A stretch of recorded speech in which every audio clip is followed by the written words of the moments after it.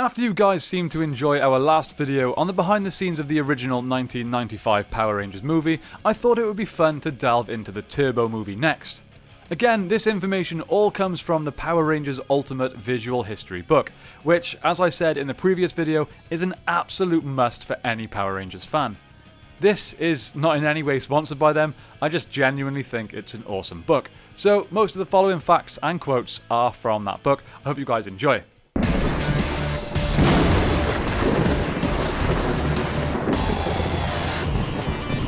So after the success of the Mighty Morphin Power Rangers movie, and the rise in popularity in the franchise in general after they reinvented the series with Power Rangers Zeo, the time seemed right for another movie. Again, utilising Ranger costumes from a different Sentai series, but shooting all original footage within the United States. The film would also feature two extremely popular Rangers that had previously left the show, Jason Lee Scott, also known as Austin St. John, and Kimberly Ann Hart, otherwise known as Amy Jo Johnson.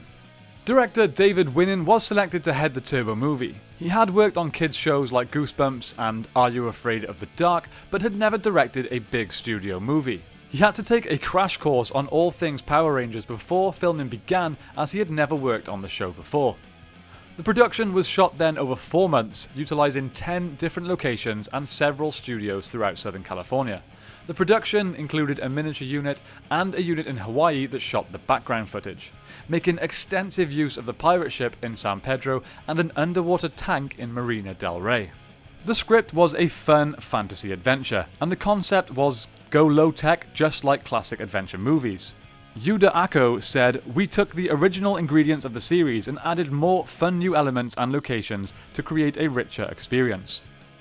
The story, which was written by Shel Danielson and Shucky Levy, centers on the feisty space pirate Divatox, played by actress Hilary Shepard. Divatox is captain of the Subcraft, a ship that can travel through water or space and resembles a mechanical barracuda, complete with fins. She has come to Earth to find Lerigo, a short, furry wizard from the planet Liaria, who can open intergalactic portals throughout the universe. He has a magical key that will allow Divatox to travel through an interdimensional gateway to the island of Maranthius, where the powerful lava-like demon Malagor is imprisoned in a volcano. Divatox's intentions are to free Malagor, marry him, and use his power to gain untold riches and universal rule. As Divatox needs 2 humans of purity and strength to sacrifice to Malagor, she has her nephew Elgar kidnap Jason Lee Scott and Kimberly Hart. Now the Rangers must save their friends and stop Divatox and her foot soldiers. Prior to shooting Turbo, a Power Rangers movie, Steve Cardenas had informed the producers that he wanted to return to teaching martial arts, and so the character's departure was written into the script. As the movie opens, Rocky, who is of course played by Cardenas, is badly injured while training for a competition. When the other Rangers visit him in hospital, they're followed by Justin Stewart, played by Blake Foster, a kid that Tanya and Kat had encountered. Justin hides under Rocky's hospital bed and learns the Power Rangers' true identities when their communicators go off and they teleport away. Blake Foster had been acting since he was in diapers. Literally. "I started appearing in Huggies commercials when I was 18 months old," Foster says. When he was 11, Foster was cast in the film Rusty a Dog's Tale, directed by Shucky Levy. "I was a huge fan of Power Rangers growing up," he says.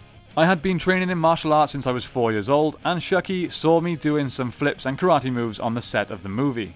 One day he asked me how I felt about being a Power Ranger. I thought he was kidding, but he told me he was serious." Levy then brought Austin St. John and Amy Jo Johnson to the set to meet the next Blue Ranger. "I was in shock," Foster says. "Next thing I knew, I was reading for the Turbo movie. They had actually created a part for me, so I didn't even have to audition." So, to rescue Kimberly and Jason, the Rangers are given new powers and new vehicle-themed Zords. Cars, vans, and trucks that incorporate turbo technology. The movie's drivable turbo Zords were crafted by George Barris, who also designed spy cars for James Bond movies and the 1965 Batmobile. The 4 Turbo Rangers drive across the desert after Divatox. To their surprise, the Blue Ranger's 4x4 truck drives up and out steps Justin, who tells them that Zordon has made him the new Blue Ranger. When Justin morphs, he grows to adult size. The filming schedule was, as always, extremely tight. The show was still filming right up until the movie started shooting, says art director Stephen Miller. "I was running the Power Rangers Zeo shoot, and Yuda Ako was on the Turbo movie. Miller had only 2 weeks of pre-production time left to prepare his designs when he switched to working on the film. High on Miller's list were the space-age jet skis ridden by Divatox's soldiers. "We got the jet skis from a promo house," Miller explains. "Because they were on loan, they couldn't be painted or altered in any way. So we had a seamstress come up from San Pedro and create canvas skins for them that we could paint." The Piranhatron stunt team would shoot out of a practical life-size subcraft facade built in the South Bay area of Los Angeles, ride around on the waves and then drive the jet skis onto the beach. "These stunt guys on the jet skis sometimes went up to speeds of 90 miles an hour, says Miller, so we were just praying that those canvases stayed on. In Turbo, Zordon, played in the tube by Winston Richard, but still voiced by Robert Manahan, tells the Power Rangers that they can follow Divatox on a phantom pirate ship, the Ghost Galleon. The Ghost Galleon itself is played by the two-masted brig Pilgrim, a replica of a famous cargo ship now permanently moored at Dana Point, California. The Pilgrim would be seen in that same year in the Steven Spielberg film Amistad. On the first day of filming on the Pilgrim, more mishaps happened after the crew was finally transported to the ship. "I had literally just arrived on day 1 of shooting," recalls director David Winning, "and was being delivered to the pirate ship moored out at sea a mile or so from the beach in a Zodiac raft. While Winning was stepping out of the raft, he was hit by a wave and somehow he popped his knee. As a result, the director was in great pain and had trouble walking. This was an hour into shooting my first studio feature for 20th Century Fox," he says. "Needless to say, I was a bit panicked, but I motored on. I clearly remember driving home from San Pedro to my apartment in Burbank with an ice pack jammed against my knee. It healed up eventually, but I was actually going through physiotherapy appointments the first few weeks so that I could walk." The original script for the film, titled Race to the Volcano, was 150 pages, which would have made for a very long movie, especially one aimed at a younger audience. A number of scenes were filmed that ended up on the cutting room floor, including a fight with a crocodile, an underwater sequence in which the Rangers befriend a mermaid, and a longer journey through the volcano, and more development of the Justin Stewart character. There were 2 amazing sets that never made the final cut, Winning reveals. In an early version of the film, on their way to the volcano, the Rangers first had to enter a smaller chamber dome filled with coloured quicksand and bubbling lava. The only way to make it across was by jumping into several large rocks. This was a very cool set, he recalls, but it was complicated to film in because it was essentially a swimming pool of sticky, coloured liquid. Stephen Miller adds, "There were hundreds and hundreds of gallons of metal cellulose that was the goop laying on the floor that the Rangers had to rock hop to get over. After 3 days, that stuff started to smell, and we had to keep that set for almost 2 weeks." The second set deleted from the film was the Hall of Snakes, a great thin hallway with elaborate statues of cobras on the walls. "We had sculptors come in and carve the snakes and rigged them with little tubes where they would squirt smoke through their mouths. They also had crystals in their eyes and were backlit and gave them glowing red eyes. It was very reminiscent of the Indiana Jones ride at Disneyland," says Winning. "In each of these statues there were, of course, real snakes hissing and hanging out of each and every hole in the wall. The Rangers had to make it through the final obstacle to get to the main volcano chamber to meet Malagor and Divatox. The script was massive, a series of one adventure after another," Winning continues. "The original edit was over 3 hours long, so realistically it had to be cut down. The real problem was that the script was just too rich and ambitious, which is a good thing, but was ultimately frustrating." The biggest physical set created was the volcano where Divatox would attempt to sacrifice Jason and Kimberly in order to bring forth Malagor. It was built inside a warehouse in Los Angeles. It was an impressive, massive set about the size of half a football field. There, Kimberly and Jason are turned evil, complete with glowing red eyes after Divatox lowers them into the volcano's lava, and the former teammates end up battling the active Power Rangers. The decision to depict 2 of the Power Rangers as evil had an unusual origin.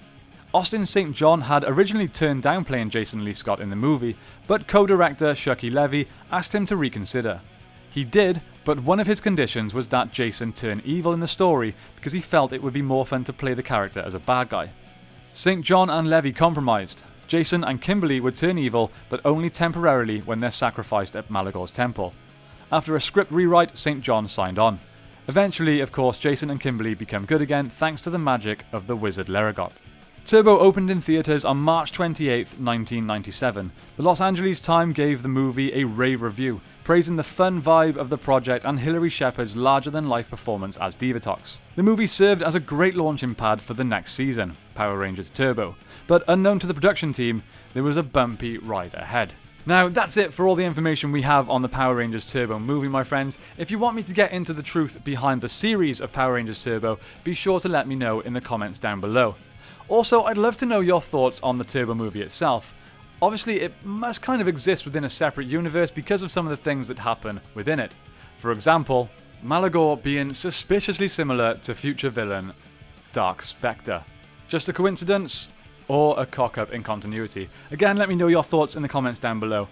I really hope you guys enjoyed this one. Another quick reminder to pick up the Power Rangers Ultimate Visual History book. It's written by Jody Revenson and Ramin Zahid. I hope I pronounced those names correctly. And there's a foreword by Amy Jo Johnson. I guarantee you'll all love it, and it's just a nice quality book to go in your collection, so huge recommendations from me. Thank you all so much for watching today's video. I hope you have a great day, may the power protect you, and I will see you next time on the 6th Ranger.